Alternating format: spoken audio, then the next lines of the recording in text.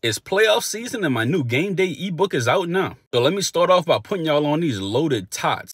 I'm telling y'all, it's pressure. Let's get into it. So boom, we're gonna start off by shredding our cheddar cheese, then get some Kobe Jack sticks and we're gonna chop those up. And if you want to crank the heat up, get a jalapeno. I need the seeds and all. Chop it up, then we're gonna get our bacon together. Cut it into chunks and then we're gonna go ahead and add it to a pan.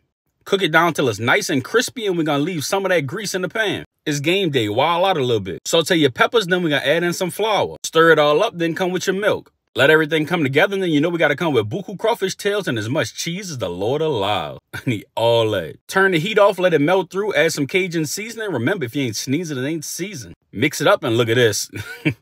Yes, Lord. Now you can bake or fry your tater tots, but we know everything is better deep fried. Argue with your mom. Dress everything up and we still hollering who that, and just like my name, you're all done.